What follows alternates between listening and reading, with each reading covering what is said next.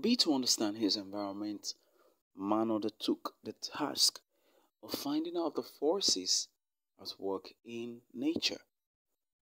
Now, this has led him to make discoveries, incredible discoveries, amazing feats in science. While we celebrate these feats that science has been able to achieve, there are issues that we must talk about as regards the application of science. And these issues, we refer to them as the ethical issues in science and development. So by the end of this class, you should be able to identify at least 5 good practices of science and 5 bad practices of science. You should also be able to list 5 effects of good practices of science in our country and appreciate the difference between right and wrong practices, and also be able to make decisions based on your understanding of these practices. So let's ride on. Scientists all over the world have made significant discoveries, no doubt, and these discoveries have triggered very remarkable developments in so many areas of living. They cover the areas of medicine, agriculture, production and manufacturing, housing, transportation, communication, and so on and so forth. The list is endless. Some of these discoveries are right, while others may have been misapplied. So examples of practices of science and application of science are improved medical services, agriculture, as it relates to food preservation, tractor harvesters. You also have the development of improved species that are resistant to diseases. In household equipment, we have the toaster, the blender, the cookers, the microwave. We also have the vacuum cleaners and so on and so forth. All these equipment do make household work easier. In communication, we have the development of the advancement in telephone, computer, television, radio, and so on and so forth. In housing, we have the development of story buildings that help to economize land use.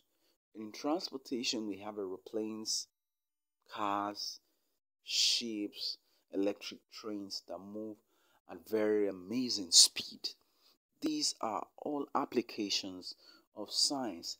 Indeed, there is no doubt that scientific discoveries have brought comfort and development to mankind. However, there are few scientific discoveries that are considered wrong and are issues of concern due to their adverse effect on humanity. Some of these wrong discoveries are abortion, which supports termination of human life. Abortion, which is actually the termination of pregnancy. That's one wrong application of science. We also have nuclear and biological weapons that are usually deployed in wars. And you have euthanasia, which is the killing of someone painlessly, allowing someone to die. The implications of the right application of science. Number 1, scientific technology has led to improved and modern means of transportation, e.g., the aeroplane, that makes millions of kilometers of journeys in hours.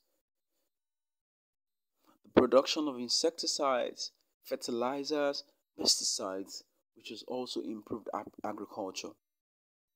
Also communication, telephone, radio, television, all these have developed the quality of human life and has reduced the world to a global village. So you are able to communicate virtually with anybody on the planet Earth.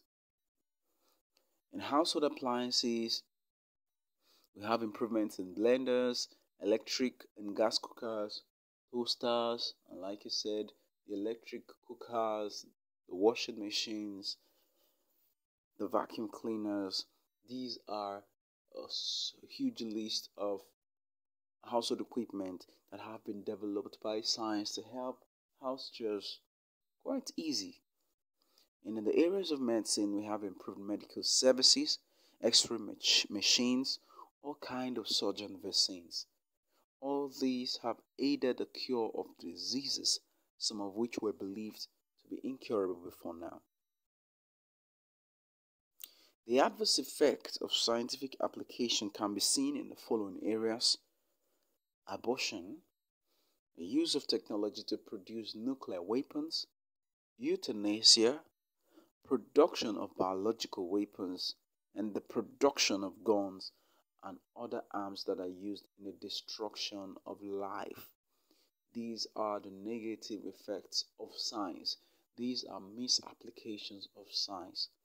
If science must be developed, it must be developed for the betterment of mankind, for the advancement of the human race. So every advancement that attacks the human race, that attacks humankind, is a wrong application of science, and as such should not be encouraged. I hope you've been able to learn one or two things. So at the end of this class, you've been able to learn the good practices of science, the bad practices of science, the effect of good practices of science, and appreciate the difference between the right and the wrong practices, and also be able to make your decisions based on these practices. I urge you, wherever you go, whatever your cause, whatever your motive, ensure that it is for the good advancement of the human race. So here's your assignment for you to undertake. We await your response as soon as possible. Good luck.